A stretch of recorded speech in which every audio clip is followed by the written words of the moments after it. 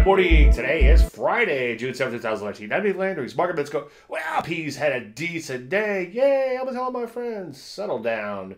Beavis, let's not get too excited just yet. As you can see so far, just kind of retracing this slide that we've seen. Also, back to chart way out. And so far, big old double top still in the works. You know routines, Tom, you've heard this before. One day at a time, a few huge up days would put us back to new highs. But obviously, that has to happen. For now, I still think the market could be in trouble. Take a look at NASDAQ, up about 0.5%, and hasn't been doing as well as the P's as of late. Also, this is in the P's too, but you can see there's a bow tie working in here, recently triggered and reached a little slide from that. Also, double top. Take a look at the Rusty. I think this is the true picture of what's really happening internally. Let's take a look at a weekly chart here. As I've been saying ad nauseum, so far, just a big picture retrace rally, thrust, pullback, followed by a potential new thrust lower. It actually ended lower yesterday. So what do? Well, be super duper selective and keep an eye out for a short or two.